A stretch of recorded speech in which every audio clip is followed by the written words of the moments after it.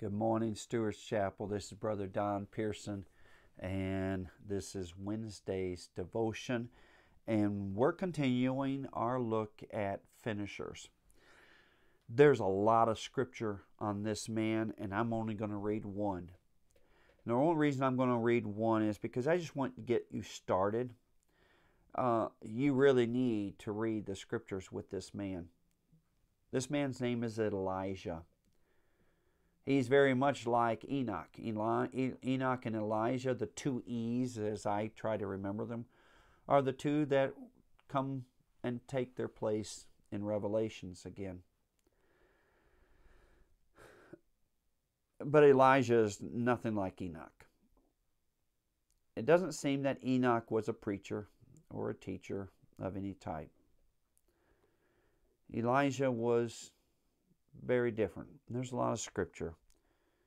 But let's just look at 1 Kings chapter 17, verse 1. And Elijah the Tishbite of the inhabitants of Gilead said to Ahab, As the Lord God of Israel lives, before whom I stand, there shall not be dew nor rain these years, except at my word. You know what's interesting about Elijah? There are other prophets in his time. We know that because of chapter 18 tells us that Obadiah, one of the servants of Ahab, the king, has hidden 100 prophets of the Lord. And I'm assuming that they are godly, very faithful prophets. But it wasn't their time. They didn't have a task. Though they were prophets, they didn't have a prophecy to bring. For whatever reason, God singled out Elijah. Elijah lives a lonely life. His service as a prophet is one of constantly being alone until the very end. At the end, God will tell him to take on a disciple named Elisha.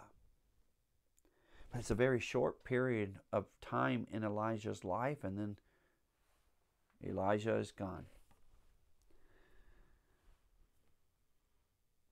Elijah did well working alone. His faithfulness was not dependent upon an audience.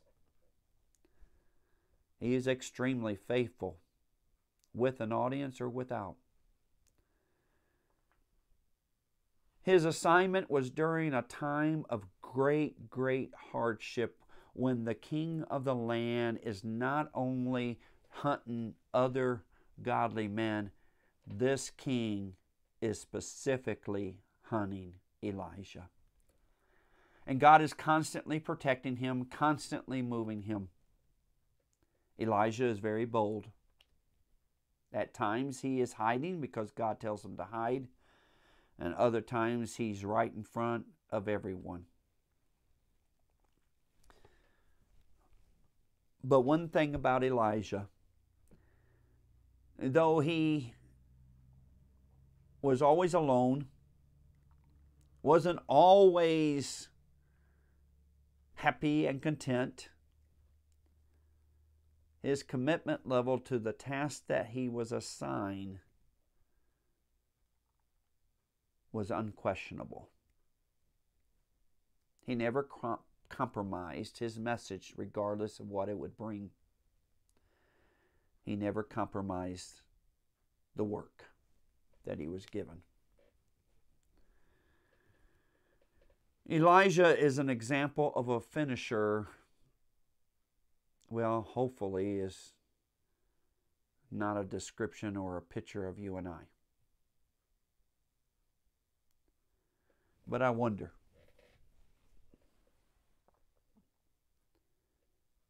are you able to finish well, or even to do the work well, when you're alone?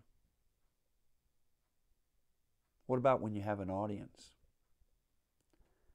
What about when the job is very, very hard? What about when it brings threat of physical harm to you? What kind of finisher are you? A good day finisher?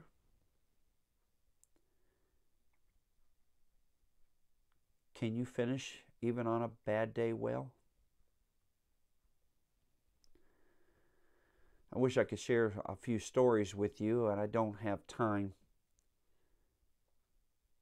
You see, most of the time when we think about finishing, we're thinking of some big, holy God task. Sometimes it's about how I respond to my wife. Sometimes it's about how I respond to my children. And sometimes it's about how I respond to you.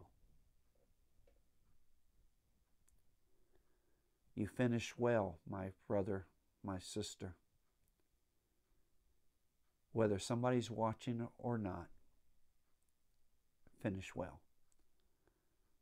Love you, Stewart's Chapel.